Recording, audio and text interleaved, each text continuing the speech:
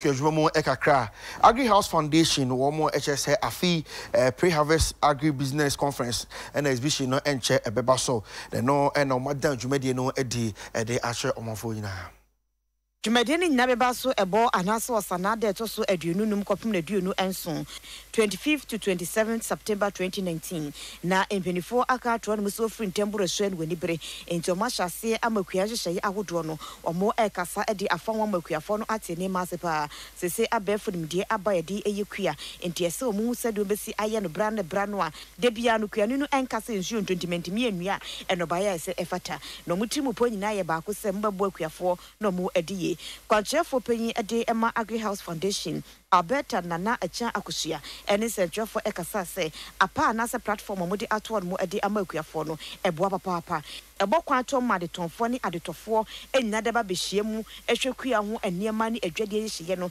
se de besi aye no akọ na se sia no mu gusto mo hyehye ne ma ye beboa amomudwumade no anyini akọ animu ye botai so ye be create market platform for farmers and your friends in the agribusiness sector with the whole idea to support, reduce post-harvest losses. And then again, one of the biggest challenges our farmers have in a market.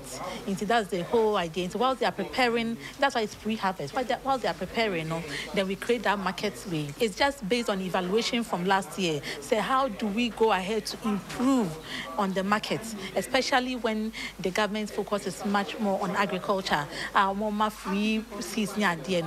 How would a pre-harvest platform, which is an intervention, how would we contribute in bridging that gap? Basically, it's more of an information sharing session that we had here, but the real event is happening next month from the 25th of September to the 27th of September.